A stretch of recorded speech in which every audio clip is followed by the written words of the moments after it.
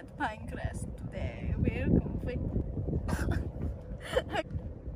Today I'm at Pinecrest and I'm going to be nature journaling, and I thought you can come along with me. Woo! Let's go journaling. Again? That's good? Are you videoing? Yeah. Sorry, I thought there was... Look at me, Mr. Cool.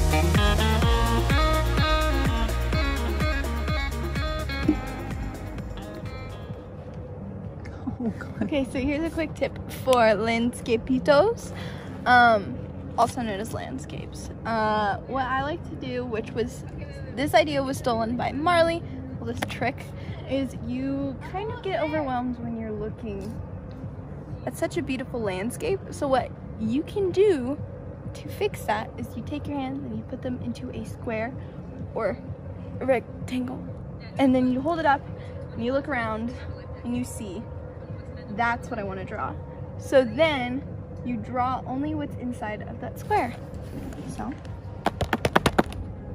let's get drawing.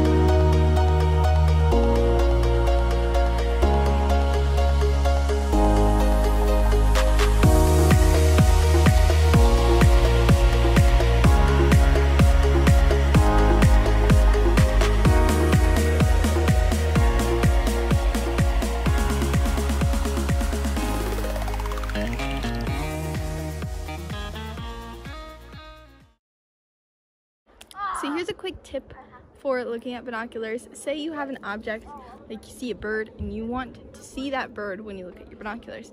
Instead of putting your binoculars and going like this, where did the bird go? Oh no. The bird's not here. You can look straight ahead at the bird or your object and then take your binoculars. Look at that bird. Oh no, that's actually cool. The moss on the tree is really cool if you look at it that close though. Look at the moss on the tree. So, again, look straight at your object, pull your binoculars to you. Not yourself to the binoculars.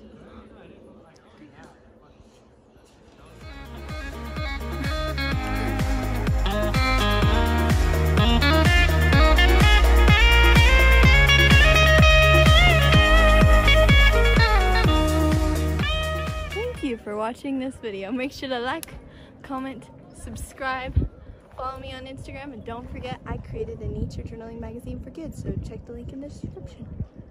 Bye. Happy journaling. Is that good? 16 feels so old on this morning.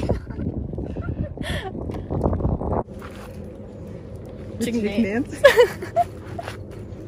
I was thinking the chicken. I don't even know how to do the chicken dance. Hey guys, today I'm at Pinecrest. Right now I'm nature journaling, so come back later and talk to me. Just kidding. Hi. You can still see me. You see me now? You don't see me. See you in the next video. Happy journaling. Bye!